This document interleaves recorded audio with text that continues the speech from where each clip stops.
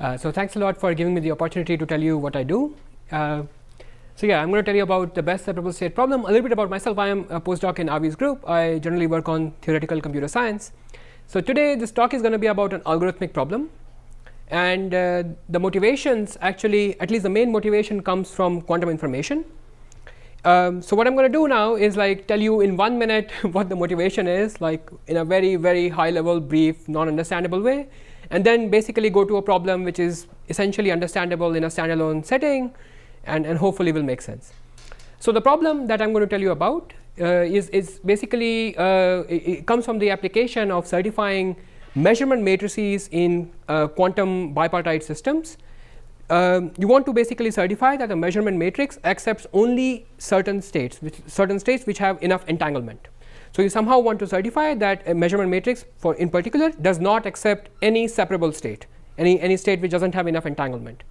So somehow this leads to an algorithmic problem. If you wanted to do it with, let's say, a classical computer, it leads to an algorithmic problem that I'm going to discuss today. So but somewhat surprisingly, and this is sort of a 5-year-old connection by now, best separable state and like related problems in quantum information have actually led to connections in classical computational complexity, and that's sort of my standpoint. That's how I got into it. So in particular, problems related to resolving the unique games conjecture, if you know what that is, somehow fall into this category of related questions to this problem. And very recently, in fact, and that's sort of what I'm going to tell you a little bit about today, the result that I'm going to tell you about is going to build on some recent breakthrough in another notorious conjecture in computational complexity, especially this subfield of communication complexity called as the log-rank conjecture. If all of those terms are like foreign to you, you can totally ignore this slide, and I'm going to tell you something which should make sense without all of this. Okay, so the problem, as I said, is really simple. What I want to do is the following. Okay, so I'm going to give you a linear subspace of n by n matrices over the reals. Okay, so you can imagine that I described this subspace to you by giving a basis for it. So I gave you some n by n matrices, and I'm interested in the span of them. Okay, now your job is to find me unit vectors x and y in n dimensions, such that if I take the rank 1 matrix defined by them, then it lives in the subspace W that is given to you. Okay, so let me restate it in a different formulation now. You have like 2 different subsets of n by n matrices. The first one is fixed for the whole, like for different instances of this problem, is the manifold of rank 1 matrices in n by n space, n by n dimensions. The other is basically input to your problem, which is a linear subspace W specified by giving its basis. Okay. Now finding a point in the intersection of 2 nice subsets of whatever Euclidean space is not really a foreign problem at all. We have seen several instances of it. In particular, if you sets satisfy nice properties, we have standard technology that will be able to find like a point in the intersection. For example, if these sets happen to be convex, then you know we could, and they had some nice description, then we could apply like standard convex optimization machinery to solve this problem. Our trouble here is like one of the sets that we are given is of course very nice, it's a linear subspace. The other, on the other hand, is like non-linear, non-convex, and you know it's a very nice to describe set, but it doesn't have these nice properties that make it algorithmically tractable. So in particular, as I assume like almost all of you are aware of, this set of all rank 1 matrices can be thought of as basically set of set of all solutions to a system of quadratic equations. So if you think of each variable, each entry of an n by n matrix as a variable, then write down the equation that say that the determinant of any 2 by 2 minor is 0. The set of all non-zero matrices that satisfy this are basically rank 1 matrices. Okay, so the problem here is to find an intersection between this non-linear rank 1 manifold and linear subspace W that is given to you. Okay, now one thing I want to mention is that this choice of basis is like super important. If you could choose the basis, of course the problem is trivial. Yeah. So if there was a rank 1 matrix in this subspace, you will just choose a basis where one of the elements is rank 1 and you're done. But of course the problem is about taking an arbitrary basis of a linear subspace, where for example each element is very high rank, and you still want to find, let's say, a point in their linear combination which is specified by coefficients C1, C2 up to Cr, such that if I take the linear combination sum Ci Bi, then it forms a appropriately normalized rank 1 matrix. Okay. So the complexity here is going to be n going to infinity. What about accuracy of measurement? Right. I'm going to come to that. That's a very good question. Yes. So robustness and like how you depend on the error parameter is very important. I'm going to get to that. Okay. So, but before going to that, as I said, like this question is about finding a point in the span of this given matrices which is rank 1. Okay? And again, I can basically state it as a problem of finding a solution to a system of quadratic equations. Okay? So, you know, just to spell it out here, x and y are unit vectors. So, some xi square is some yi square is 1.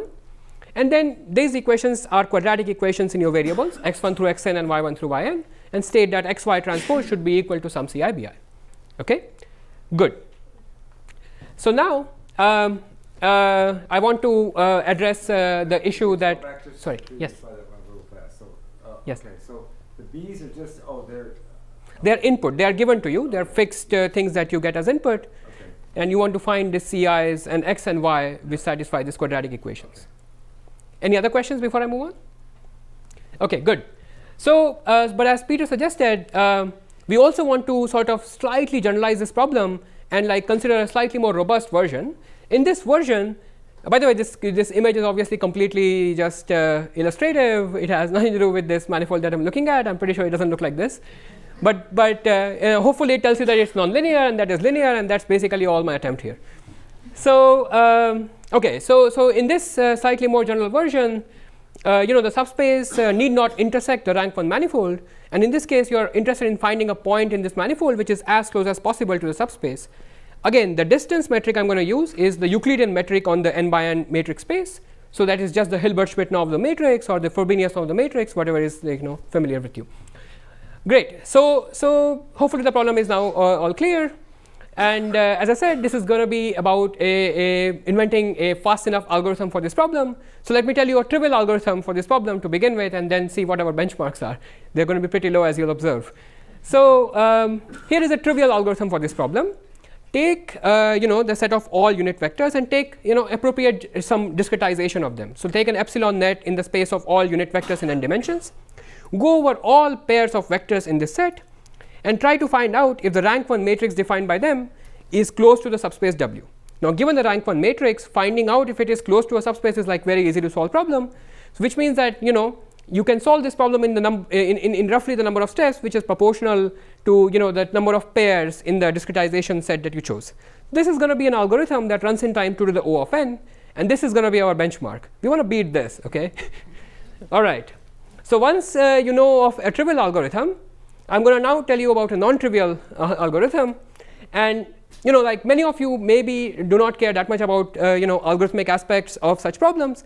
But let me remind you, or at least let me just observe the following, that an algorithmic question can be a proxy to basically discovering important non-trivial structure you know, in the kind of sets you're looking at. So hopefully if you like these sets, then somehow the algorithm will have to exploit some nice fact, nice property, nice structure in this manifold. And hopefully that structure will be interesting to you, even if like the algorithm itself is not. Okay? Okay, so now I can state the result with all that defense laden.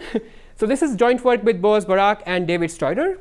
This, so what we proved last year was that if you are given any collection of n by n matrices, B1, B2 up to B small r, so this is supposed to be a basis for the subspace. So they can be of arbitrary rank. Then in 2 to the root n time, I'll be able to find unit vectors x and y such that the rank 1 matrix xy transpose defined by them is going to be close with respect to the Hilbert-Schmidt metric to the subspace W defined by this B1, B2 up to B small r. Okay? So as I said, 2 to the O of n was your benchmark. This is a non-trivial algorithm, and I'm not going to try to convince you why 2 to the root n is interesting, etc. Instead, what I'm going to tell you in the next few minutes is what is the property of this rank 1 manifold that lets us do this slightly non-trivial update on this trivial algorithm that I talked about before. Okay? Wait. If there isn't such a thing as outputs, there isn't such a thing. Say it again? You're looking for something which needn't exist. Yeah. So you know, perhaps like a clearer way to say it would be that if there is such a thing, then it would find it. Otherwise, it would return that there is nothing. The correct answer. Yeah, it will give the correct answer. Yes. Great.